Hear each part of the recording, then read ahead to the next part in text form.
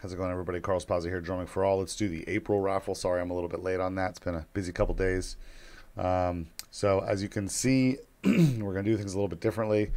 We are receiving so many donations and so many recurring donations, meaning double the raffle tickets, that it's gotten a little bit hectic sorting through those every month. I basically had my 10-year-old daughter helping me lay them all out, and it's like, I don't know, it's got to be close to 1,000. It's just too much. Excuse me. It's too much work. Eventually, we'd have to move over to something like this. So we've digitized it. I've got everybody's name here and the amounts that they donate. So obviously, if you donate more, you have more of a chance to win here. Let's click it and see who won the April raffle.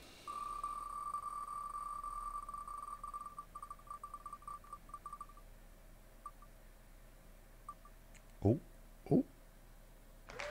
Teresa, congratulations. Yo, you won. Hell yeah. Okay, so I will reach out to Teresa. What's Teresa going to want? She's going to want a splash for sure. She's going to be so stoked about one of these splashes. Which one?